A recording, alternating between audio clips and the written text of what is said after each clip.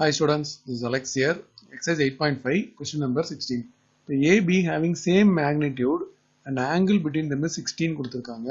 Scalar product is half னு கொடுத்திருக்காங்க. So same magnitude அப்படினா நம்ம mod A vector equal to mod B vector அப்படின்னு அர்த்தம். அப்புறம் angle வந்து 16 னா theta வந்து 16 அர்த்தம். Scalar product is half அப்படினா scalarனா dot product. So A dot B வந்து half அப்படின்னு அர்த்தம். இப்போ A ஓட mod என்னன்னு கேக்குறாங்க. இப்போ நம்ம என்ன பண்ணனும்? cos theta ஃபார்முலா எழுத போறோம். So cos theta is equal to A vector dot B vector by mod A mod B. Okay. இப்போ இதுல வந்து cos theta வந்து 16 கொடுத்திருக்காங்களே. சோ நம்ம வந்து இப்போ cos 16 போட்டாச்சு. இதுக்கு half போட்டாச்சு. இது mod A mod B க்கு பதிலா நம்ம மறுபடியும் mod A வே போடலாம். சோ இது வந்து சேம்னு கொடுத்திருக்காங்க. So cos 60 ஓட வேல்யூ பாத்தீங்கன்னா 1/2. So 1/2 equal to 1/2 by mod A square னு வந்துரும்.